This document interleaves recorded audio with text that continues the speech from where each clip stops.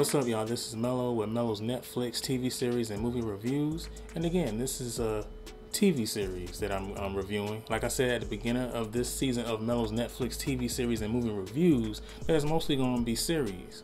Because I like watching series. I like watching shows where I can binge and one show that I have to tell you guys, I'm surprised I didn't review this before because it's been out for a while.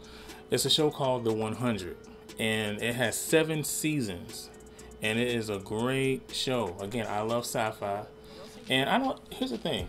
I know some people have their favorite, genres.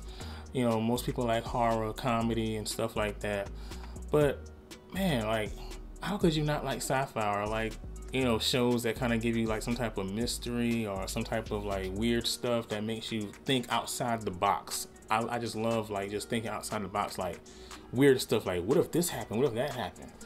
And the show 100 kind of literally takes you out of this world because it's about a civilization that is living on a space station orbiting around the Earth. They're waiting to return back to Earth because there was I'm not giving away. This is what you can find online if you look at what it's about on Wikipedia or whatnot. So I'm not spoiling anything. It's just the premise.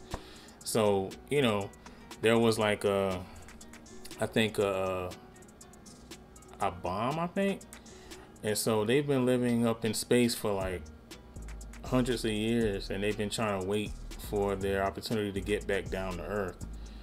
See when Earth is habitable again, and it's great. I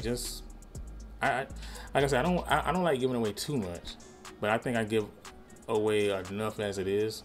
But anyway, when you binge watch something, I watched this whole series from beginning to all 7 seasons, and when you binge watch something, sometimes whoever the main character is, you kind of get tired of them a little bit. It's kind of they kind of get annoying.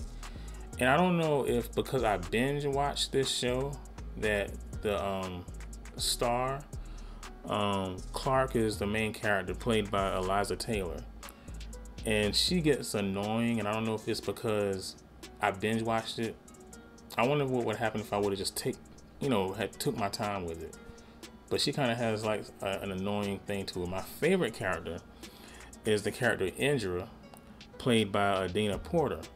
Now you don't really get introduced you don't get introduced to her character until I say season 2 or 3, but she has a great performance. I love her character. And what's funny about the 2 actresses that I mentioned, Adina Porter, she was in American Horror Story, I believe, or Vampire Diaries, one of those. And Eliza Taylor, I can't remember what else she was in, but I know that this was a great series. Both of them did a great job. All the actors in this series did a great job. And again, my job is to recommend great shows and great movies for you guys. Although I failed on mentioning some great movies. So on the next season of my reviews, I'll do more movies. How about that? But until next time, I'm gonna figure out what movie. I gotta watch some movies. I gotta find some movies. Like I said, what I look for is a good show to watch. So what I'll do is I'll try to look for a great movie to watch, or great movies to watch. And so when I come back with another season of my reviews, I have more so movies to share with you guys for the moviegoers out there that just want a good movie, one and done, and be out. So I'm gonna do that for you guys next time. But until then, thank you guys for checking out my series of movie reviews on Netflix and TV series reviews and whatnot. And I appreciate you guys checking me out and tuning in. Until next time, I'll see you guys. This is Mello. I'll holler at you guys later.